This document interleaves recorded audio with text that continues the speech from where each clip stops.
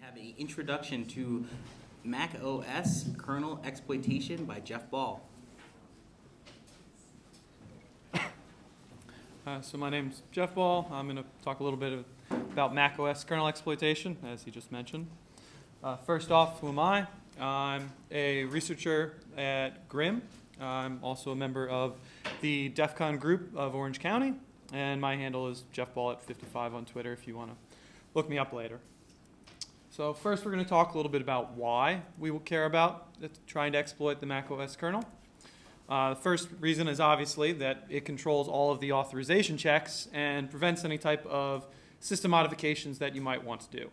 And so if you can exploit the kernel, then you can obviously bypass these. And so that's the most obvious reason why you would want to. The second reason is that a lot of software has started sandboxing itself. So for instance, Safari will sandbox any of the more complicated processing.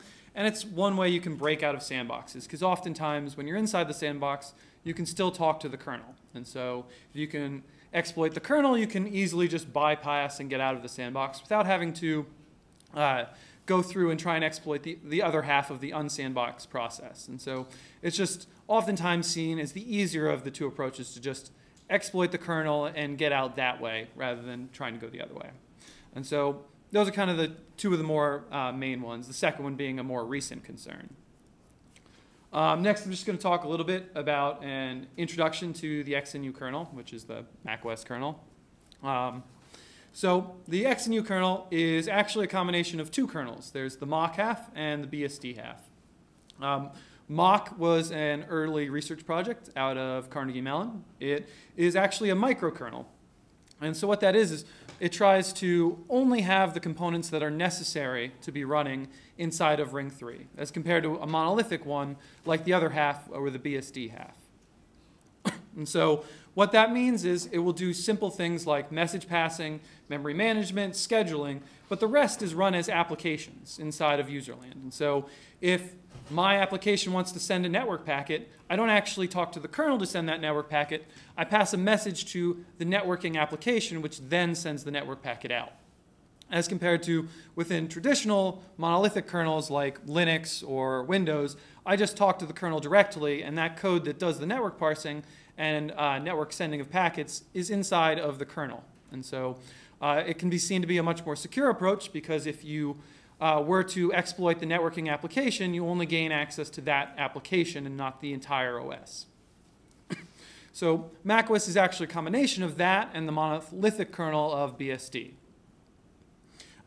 So the BSD half provides things like the disk I/O and networking I/O, management of processes, whereas the mock half does things like memory management, inter-process communication messages, and managing of tasks and threads. One other thing to note is the XNU kernel is open source. Apple puts it up on opensource.apple.com, and they also have a GitHub that lags slightly behind their website. You can go and get it, compile it, and make changes and install it yourself on your MacBook. They don't always have the latest version up, so they will put up the new versions of the kernel open sourced slightly after. So for instance, right now, the latest version that's open source is 10.13.6, and they're on to 10.14 for Mojave. So a little bit about the mock half that's important to know for exploitation is mock is heavily based on passaging messages. And so if you want to talk to a service, you pass a message to it, and those are called mock messages. On the other hand, and when you pass a message, you pass it to a process's or a task's mock port, which is basically just an endpoint for you to receive a one-directional mock message. The ports themselves have access restrictions, which are known as port writes in mock terminology, and those being send, send once, and receive. Send is obvious. You can send, if you have the send write on a port, you can send a mock message to it. Receive is also obvious. If you have the receive write, you are the receiver for that mock port. You get all messages from that are sent to that port. And then send once means you're allowed to send a mock message to a port once. That's often used for callback functionality. So if I have the receive port and someone sends me a message and they want me to be able to talk back, they'll give me a send once write to one of their own ports. And so through that mechanism, I can then use that send right or send once right to send a message back. The other thing that's important to note is that these mock port writes can be passed through mock messages. So you can send it to another process, or another process can send it to you. And that's actually how you get the port writes for other services. These mock ports and mock messages are how a large portion of the services and kernel API is accessed from userland. So for instance, if I want to draw something on the screen, I will get a port write to the Windows server, which is the process on macOS that does all of the drawing, and I will send a mock message requesting that it draw something on the screen. And then in addition to the processes like the Windows service, the kernel actually has a number of ports as well that it listens on that you can send messages to, as we'll see on the next slide. One other thing that's useful to know, especially when talking about exploiting through the use of mock ports and messages, is task ports. Task ports are like other ports, except as the name implies, they focus on managing a task. And so this allows, if you have the task port to a task or process, one side note, the processes are the BSD term and tasks are the mock term. They are correlated in that each process has a corresponding task, but I'm going to basically use them interchangeably. But anyway, if you have the task port for a task, it lets you do things like create a thread, fork it, terminate, and very usefully read and write the memory of that task. That's useful for the debugger, and so things like LLDB and GDB will use task ports to debug other processes. We'll see a little bit later how they're useful for exploitation. The next component that I'm going to talk about is IOKit. IOKit is kind of another portion of the kernel that is the device driver framework. It allows you to create device drivers without having to code the whole thing yourself. It's a C++ wrapper that allows you to just extend off of base classes most related to your driver. And so there's a number of classes that you can inherit off of that will have most of the functionality you'll need, with you just needing to implement the specific components related to your device. When you code a device driver in IOKit, one of the things that you can do is you register that driver with the IO registry. Through that, the userland components that want to talk to your driver, they will look it up via the IO registry and create an IO user client, which is just the IO framework's class for talking to that driver. And then you can define functions in the driver that the userland can call with their own values. And so if you want to provide a way for a userland process to talk to your driver in order to make it work, you just register it with the IO registry. The userland process creates an IO user client, and then it just calls the functions in your driver that you've defined for that purpose. Internally, this is all based off of mock messages. The IOKit framework in userland, when you say, please call this driver method, or please give me a user client for this driver, will talk to the IOKit master port, which is a mock port, and it will say, please call this method on behalf of this user client. One thing you can do is you can, sorry, screen size changed. You can look and see what IOKit drivers are available via the IOReg command. And so in this, you can see that I have the VirtualBox driver at the bottom. That's installed, and if I want to talk to it, I would make a VirtualBox USB user client, and then I would be able to call the various functions that the VirtualBox driver has. Oh, shoot, sorry. Let me get out of that. That's good you told me now, because I have a bunch. Oh, wow. This changed size on me. Well, all right, there's the VMware one, because I also have that installed. But so if I wanted to, I could talk to that kernel extension by making a VMware USB port USB client, and then calling the functions that that driver has set up for me to call. So that's just one of the areas of attack surface is all of these drivers here. It's very hard to see at this huge screen size, but it's actually a hierarchy with drivers having multiple different classes. Anywho.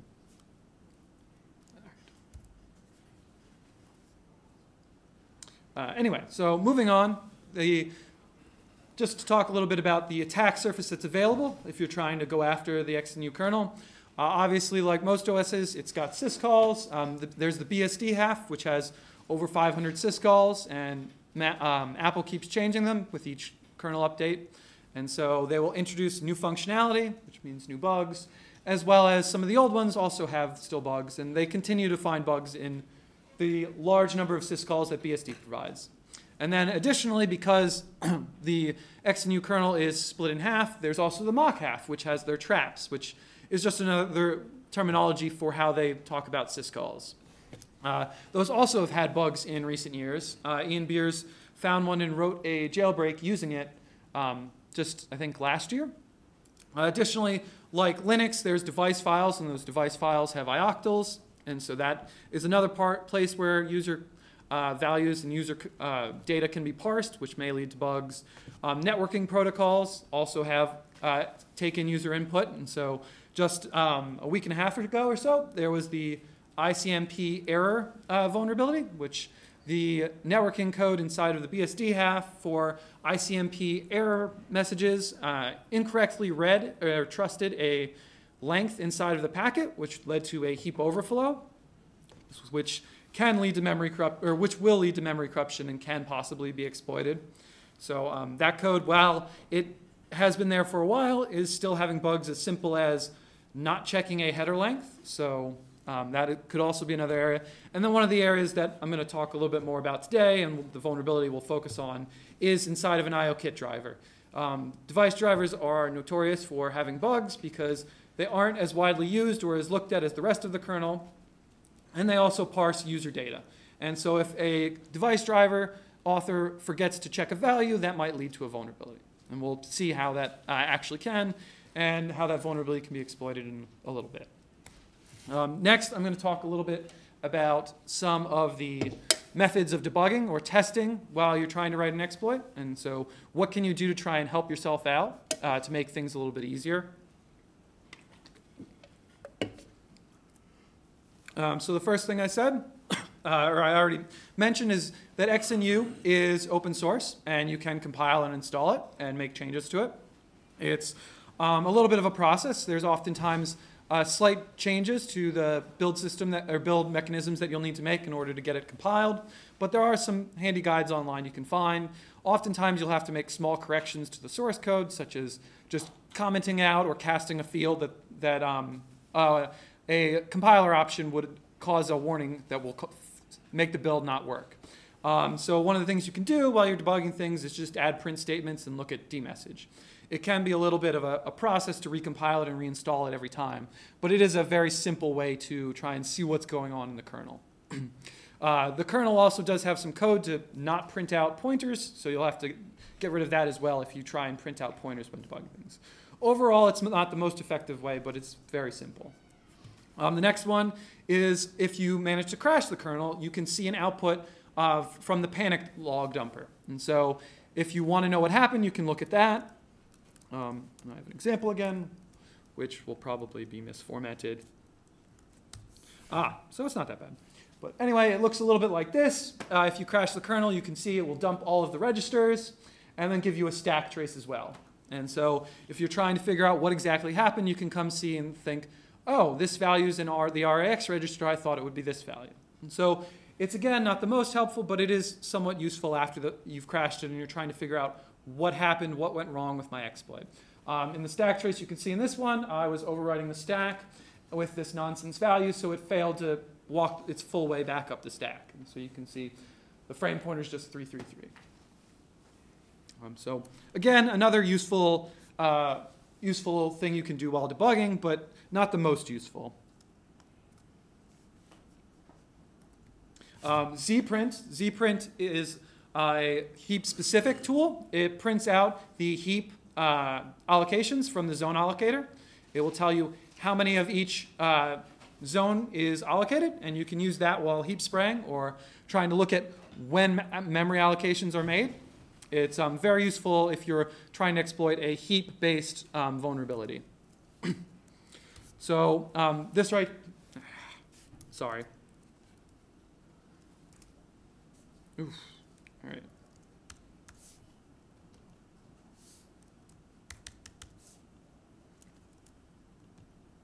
Is that too small to see? Yes.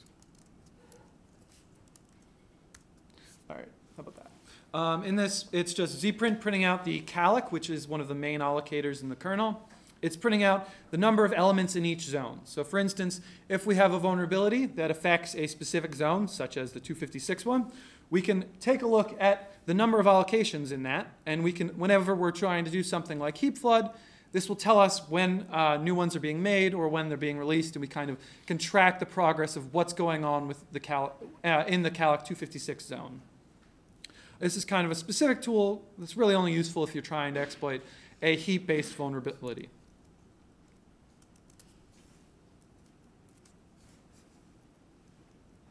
The next tool, which is very useful for a lot of different situations, is one by Siguza. It's called iOS Kernel Tools.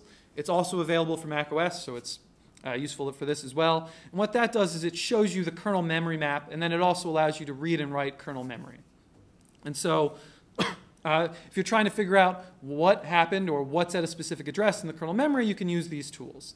One downside is it does require you to already have root, so obviously you can't use it in an exploit. It also requires you to have already exported a kernel task port to userland. And I'll get into what that means in a little bit when we look at our exploit. The other thing that you can do instead of already having a kernel task port is you can recompile your kernel and patch it to allow for this. I have in the repository that I'm going to push with this talk, I have instructions on how to do that. And now just let's take a quick look at it. If I can get that to leave. Does that work? All right, good. So in this kernel, I have already, like I said, it requires root. And so as you can probably would have been able to see with better formatting, this is the kernel memory map. It tells you what is at each address. And so, for instance, on this one, it shows you that there is a kernel extension with 16K of memory, read-write permissions. And so you can just basically see where everything is in the kernel's memory.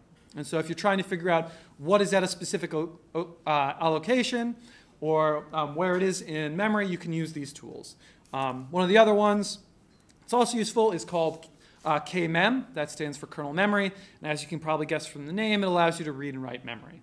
And so what I'm asking it there is to print out 40 bytes at that address. And so that'll just show us that that string is at that address in the kernel memory. We can also use this tool to write to kernel memory if we want to try out a payload or a post-exploitation mechanism without actually having to re-exploit the kernel each time.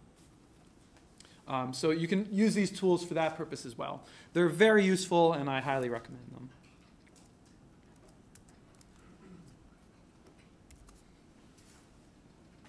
them.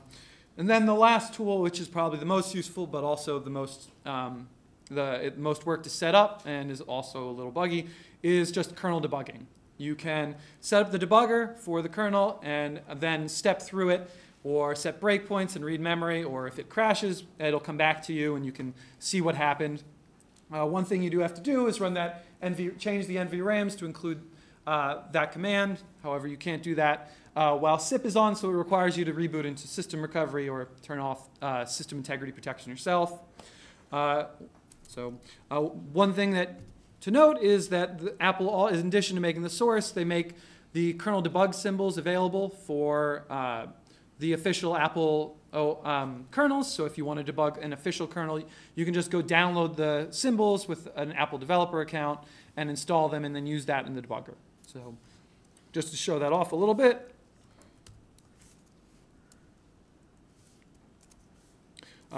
Simply start the debugger, then you just tell it to load the kernel debugger symbols.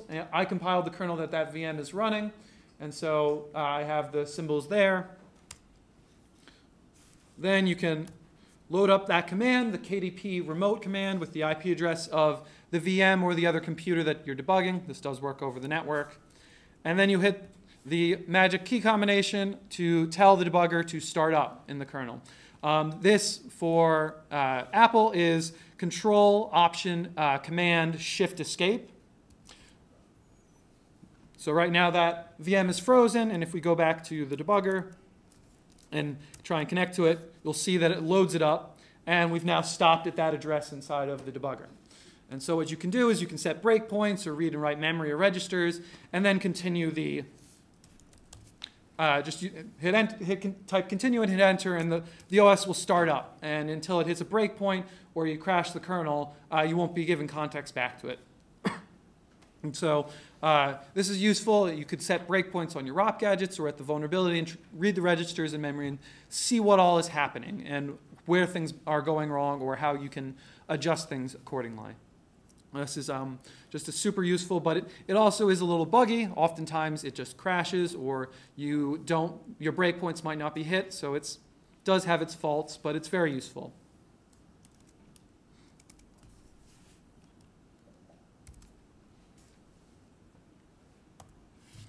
Next, I'm going to talk a little bit about some of the mitigations for kernel exploits that are present in the XNU kernel. So the first one is kernel address space layout randomization. The macOS kernel is actually loaded at any one of 256 different spots in memory. They randomly pick a slide value, and then that gets added to the load address of the kernel. And so each load address is 2 megabytes apart, and so there's 512 or 510 different megabytes that it could be changed. So essentially, if you're trying to exploit and you try to hardcode an address, that will only work 1 out of 256 times, and so it's not a very useful thing. You need to find a way to leak that address and calculate it.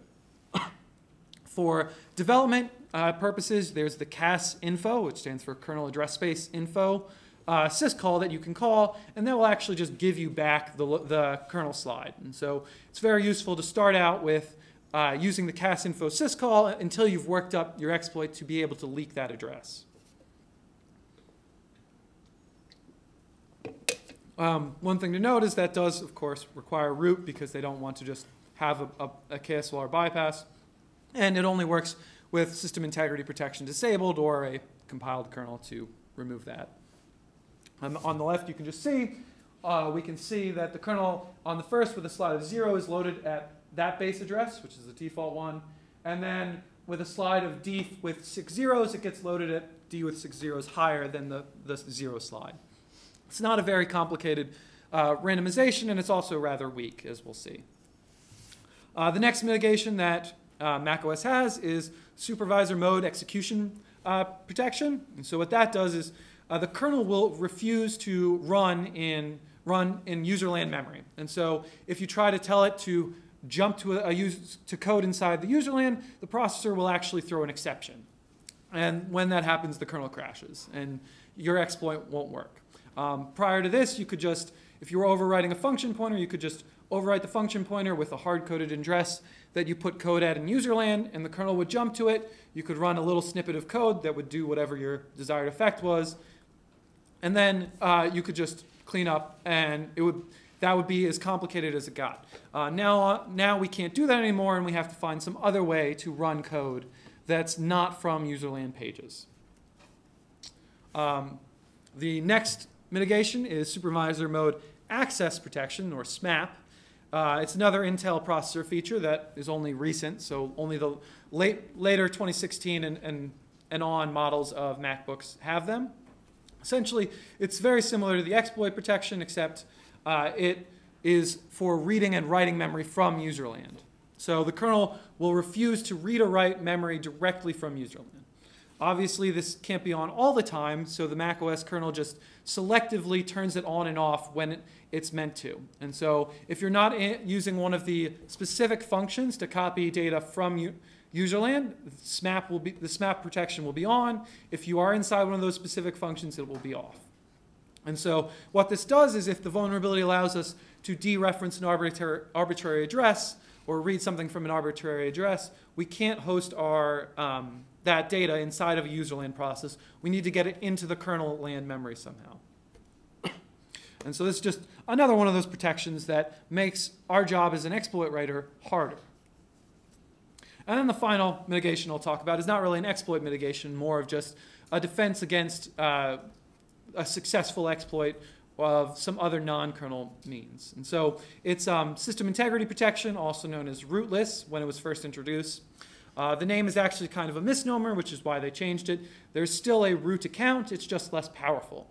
System integrity protection prevents you from, as the root user, doing certain actions. So if I want to write to the bin directory to change some process or debug one of Apple's processes, system integrity protection won't let me. And so even as the root user, whereas I'm supposed to have ultimate authority to do whatever I want, on macOS I can't. Whereas on something like Linux, the root user is all powerful and can do that. This is implemented through macOS's mandatory access control framework, which is based off of trusted BSD, which is essentially just a large number of kernel hooks scattered throughout the kernel that whenever an action such as creating a file or opening a socket happens, the kernel will call one of those hooks for the installed policies, and that function hook will decide, is this user allowed to write to this file or open this socket and so on. We can just take a quick look at that. And so this is, sorry, it's going to keep getting me. So this is a struct inside the kernel that has all of the function pointers. And so, for instance, we have the check file. Oh, it's down there. Sorry. The file check function pointer. When I go to create a file, the kernel will iterate over each of the policies and check if that function pointer is defined, and it will call that function for each policy. And system integrity protection is just one of the policies that are in that. And we'll see how we can neuter this by knopping out those function pointers later on. Just a little demo of system integrity protection. Actually, first I have to change snapshots.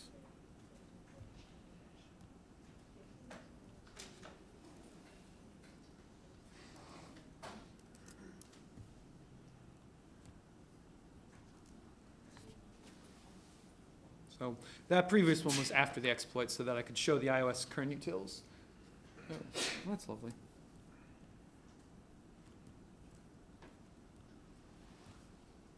Alrighty, so the CSR util is a simple utility which lets you turn on and off system integrity protection. It obviously can only run in recovery mode or if SIP is already turned off. And you can use the status command to just check. And so we can see that it is enabled. And so if I'm the root user right now, but if I try to write to the bin directory, I'm not allowed. So it just tells me operation not permitted because SIP's policy function for create files was called and it said, oh, you're trying to write to the bin directory. I'm not going to allow it because that would be a system modification. And SIP's purpose is to not allow that.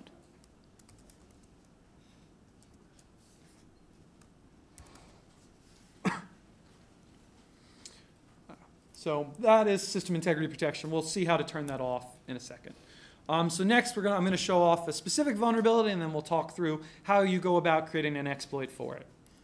The vulnerability that I chose for this case study is that CV up there, which is a vulnerability in the AVE Bridge IOKit driver. It was originally found by Alex Plaskett. The URL for that is down there when you go to pull up the slides. This is a IOKit driver function. You can call it from kernel with a user-controlled value. And so what it is this user-controlled value is passed into the command gates array, which is for this C++ object. It has an index off it, and then it calls a C++ function of one of the objects in that array. However, the array is not checked to make sure that it is within the bounds of the array. Just a little visualization of that. We have our AVE bridge object up there, and there's a command gates array which has 4 objects in it. It's only 4 value long. However, they don't check the index, so we can fill in any value, and it will go to whatever that address is in memory and try and read out a pointer to a C++ IO command gate object. And then it will read the vtable out pointer from that command object and then dereference it. If you're not familiar with C++ vtables, they're essentially just arrays of function pointers for a class. And so what this is doing is when I say 0 for that index. It goes to the 0th item. It reads the pointer out, goes to the vtable pointer, reads it out again, which goes to right here. It adds an offset to it. And in this case, it's trying to call the run action function, which is 1C8 down from the top of the vtable. It will read that pointer, and then it jumps to it. And so, however, if we give it a much larger index, it will try and read something from memory up here, which clearly won't point at one of these I/O command gates, and things will go wrong. If it can't if that isn't a valid pointer, it'll crash. If it is, it will try and use that as if it were an I/O command gate and try and read a vtable pointer out. And so we'll look at how we can kind of fake that out and cause it to jump to our code. So now I'm just going to talk about a couple techniques that we'll look at and for bypassing some of the mitigations as well as exploiting. The first one is one of the important things to do is spray the memory. Because we don't know where that object is in memory, specifically because of the KSLR slide, we'll need to spray the memory. And so what we do with that is we allocate a large number of blocks, and we fill those blocks with our fake object pointers. And then when the kernel, we give it an index larger than that, it will reach around past the top of the memory, back into our userland memory, and somewhere within the spray. What we'll do is we'll actually spray 2 gigabytes of memory so that that 512 megabyte slide that it could possibly have is just minuscule in comparison, and it will always land within our 2 gigabyte spray. One thing to note about when you're doing this in userland, you don't actually need to allocate the 2 gigabytes of memory. You can just use duplicated memory mappings to set up that memory with your spray without actually adding more. Because the memory is copy on write, or it's only allocated when you change it, you can make as many of those as you want. And you can actually allocate more in your spray memory than you have in your laptop. So for instance, this MacBook has 16 gigabytes of memory, but using duplicated memory mappings, I was able to spray 32 gigabytes of memory, or however much I want, because it's not actually allocated. And so as you can see, on the left, without the spray, if we use a hard-coded index, it'll point, if the slide is 0, it might actually point to our user memory. If it's not, then it might not point to our userland memory. Whereas if we just have a 2 gigabyte spray, it will always hit somewhere in our userland memory. How we'll use that just looks a little bit like this. What we'll do is we will spray fake vtable pointers, which are essentially these pointers right here. Or sorry, the pointers right here. We'll spray a bunch of fake vtable pointers as if that was the I/O command gate objects. Then we'll use a hard-coded index. The memory will wrap back around, back to right here. And then these will all point to our payload pointer, which would be essentially normally point at run action, but will instead point to our payload. And that's how we'll get code execution. One of the things to note is if we were to try that, it wouldn't work because of SMAP.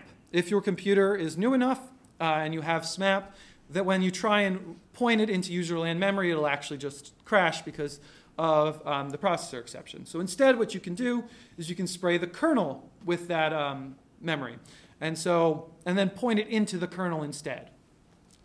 There's a number of IOKit classes which you can allocate via various APIs with the kernel in kernel memory. One of the more useful ones is called OS string, which is simply just an IOKit string object. They're very useful because you can set all of the content. You can create them or delete them or read them back whenever you want, and you can make them of arbitrary size. And so what you can do is you can create many large string objects, and it will actually allocate that in memory, and once you've filled up the available free slots, they will all be allocated in a row. And so that lets you use a hard-coded memory address because it's such a large amount of memory. And so for this MacBook, I was actually able to spray 2 gigabytes of memory and find that the address FFFFF9258, followed by 6 zeros, is always allocated and always set to my content if I've sprayed 2 gigabytes of memory. And so we can use that to point things there when we need to bypass SMAP. This specific laptop does not, so we don't have to bypass that. This laptop actually does have SMEP, though, so we will have to bypass that. And the way that's done is simply through return-oriented programming, or ROP, like you would in a normal userland exploitation as well. What that does, essentially you set the stack to value that you control, and then you will set one address you want to run, any values it uses, and then the red instruction will read that address and execute this little code snippets that you can then combine to do something. In this example on the right, we have a gadget that's pop RDI ret. And so what that will do is it will pop this RDI value into the RDI register off the stack, and then the ret will load the next gadget, which is a pop RSI, which will do the same with the RSI value. And through that means you can set the registers, and then if you put a function address on there, it will call that function. As x86 is fast call, or takes the arguments via the registers, that will call a function with our arguments that we want. And so through that, we can run our little bits of code without actually having to get that code loaded up into kernel memory in an executable memory region. One of the other things to note is the function thread exception return, which is a very useful function when doing ROP. What that function does is it will just stop the kernel context and return to userland wherever you are. And so how that's useful is such that if you don't safely end your ROP chain, the kernel will crash. And when it crashes, the OS goes down and you can't use anything that you just did in your ROP chain. And so you need to safely exit your ROP chain or return it back to the normal context. And there's two ways of doing that. One is the complicated way of getting back onto the correct stack frame with the correct values on it in order to continue execution. The other way, which is much easier, is just to call the function thread exception return. In normal userland exploitation, this doesn't really matter as much because you can just let your process crash and after you've achieved whatever you were trying to. In kernel land, that would cause the OS to crash. And so just throwing that function on there, it will terminate your ROP chain. How we'll use that is simply we'll just, rather than pointing the payload buffer into our payload, we'll point it up into a kernel ROP gadget. The first ROP gadget is our stack pivot. And so what that does, in this vulnerability, RAX points into content we control. And so what we'll do is we'll push, the first gadget pushes RAX onto the stack and then pops it into the stack pointer. And so what that does is it just allows us to set the stack to our content and lets us set up those gadgets on the stack that will run. After that, we just set up our ROP chain to call whatever functions we want. Specifically, we want those ROP gadgets to make us become root. And so this little snippet of code we will run in ROP gadgets that will grab the current process struct out of kernel memory. It will take the credentials out of that, and then the POSIX credentials, which is just an inner wrapper inside of the credential struct, and it will assign 0, or the ID for root, to the saved user ID pointer. And so that little snippet of code essentially makes our process have root privileges. We'll just use the set UID to take the saved UID pointer and make it the effective one again, and then we've become root because we've modified the structure that holds what user we are in kernel memory.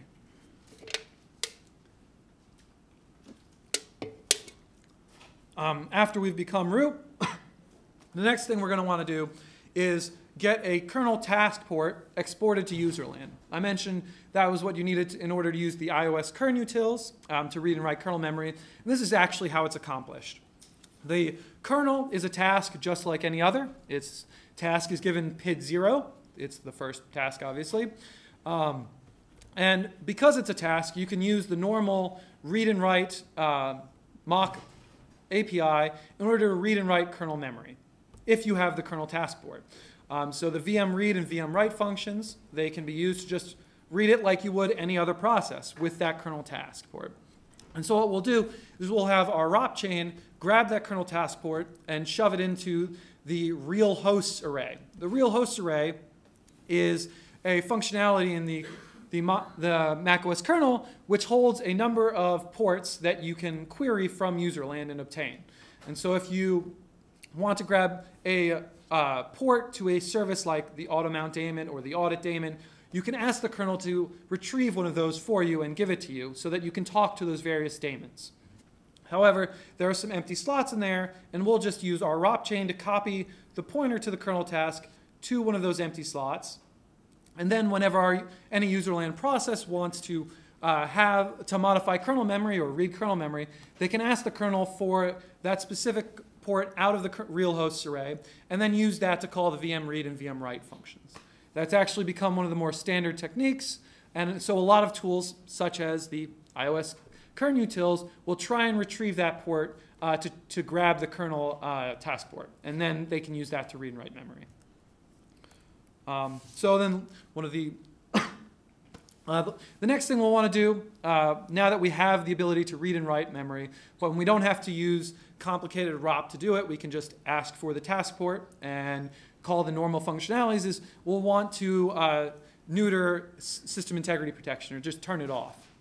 And so it's actually rather trivial once you've obtained kernel memory read-write ability. And so there's a symbol called Mac policy list, which lists all of the policies that are currently enforced for Mac OS. And so we'll just read that area of memory out of the kernel and update it so all of those function pointers we saw are now 0. We can just take a look at what that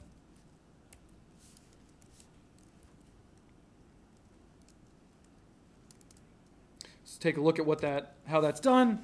The macros here, kread and kwrite, just to read from kernel memory. Yeah, maybe that's better. So at the top, you can see we're reading out the Mac policy list, and then we go down here to the for loop where we iterate over each entry in that list. We'll read the list out of memory. If it's not null or that slot isn't empty, we'll then read the specific policy out and the function pointers that make up that policy, and then we'll just change them all to be null. And so then next time the kernel goes to call one of these functions, that function pointer will be null, and the kernel will think, hey, that policy doesn't define it, it doesn't care about that specific action. And so the one that, as I showed before, in the file check create, that function is called when we create a file, but if that pointer is now null, it won't actually be called. And so if we do that to the system integrity, and then down here we write it out. If we do that to the system integrity protection policy, that'll essentially turn it off. And so we've written it back to kernel memory with all those modified function pointers, and it's essentially neutered.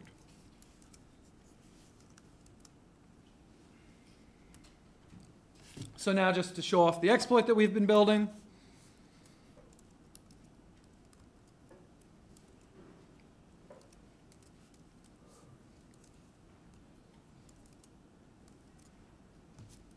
So once again, we can't modify it even though we're root.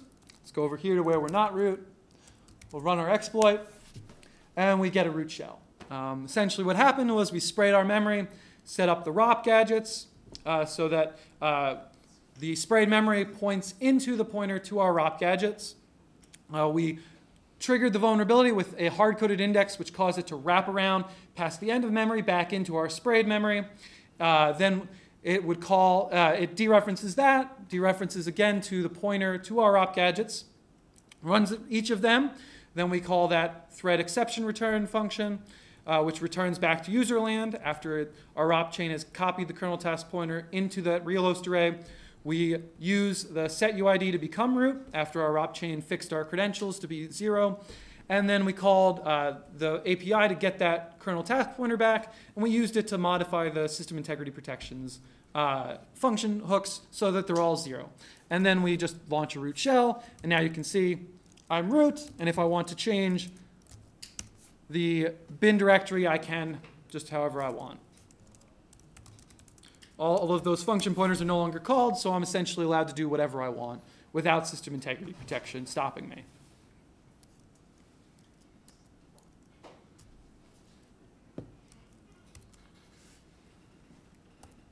And that's kind of conclusion. Let's hope that was helpful if you go to try and exploit the macOS kernel. I'll be pushing all the materials for this talk to that URL later today.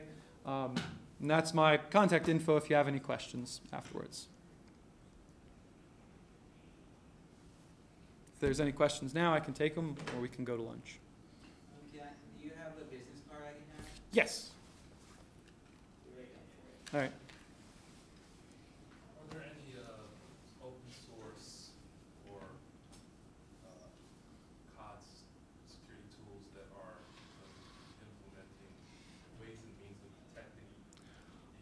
It's real hard to, because essentially all of those tools are going to run at the kernel level, and you're also running at the kernel level after you've successfully exploited them. One of the more effective things that can be done about this is sandboxing. And so I mentioned how kernel exploits are kind of a way around the sandbox, but in some cases you're not actually allowed to call various APIs to the kernel. And so that actually can be a way to lower the attack surface. If you want to stop these, it's really more useful to stop to not expose that attack surface than it is to try and catch it after they're running their own code at kernel level, since if you're running at the same protection levels. What that Apple actually does with iOS is they have higher levels of it with the secure element.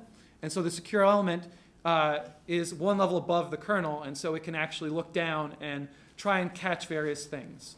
And so that doesn't really exist on macOS, which is why it's kind of an easier target. No problem. With the exploit that you're running and the changes that you're making on the kernel, is that for system reboot? So that specifically does not. In fact, if I go back there, you can actually see it's still, it actually still thinks system integrity protection is enabled because all I did was neuter it. However, the CSR utils will now actually work to disable it, or changing the way you disable it is by changing the NVRAM, and I nuked the function pointers that prevented you from changing NVRAM. So now I can turn it off if I wanted to, but this specific exploit doesn't do that because I was just trying to show off how you can change kernel memory. But now you're outside of SIP, and once you're outside of SIP, you can make any changes you want to the NVRAM. It's essentially the way you turn it off without an exploit is you boot up into recovery mode where SIP isn't enabled. Except now SIP is just not enabled because of my exploit.